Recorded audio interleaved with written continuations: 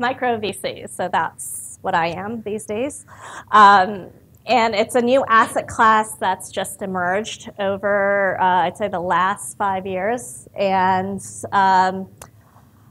these funds and micro VCs are broadly defined as being under $100 million of managed capital.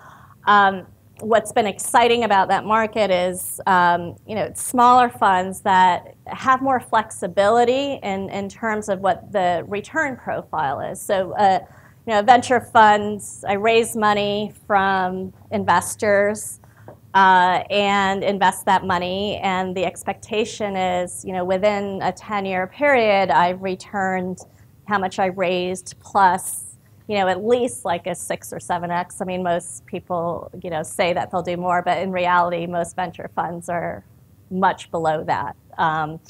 And so there's pressure on VCs to be able, look at their portfolio and return that capital back to their investors.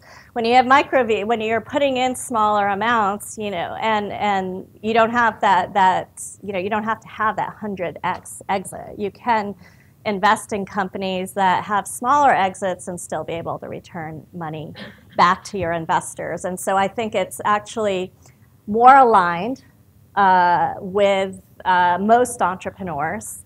The challenge is having enough capital to be able to keep following on. And I think that's something that entrepreneurs should certainly ask the investors about.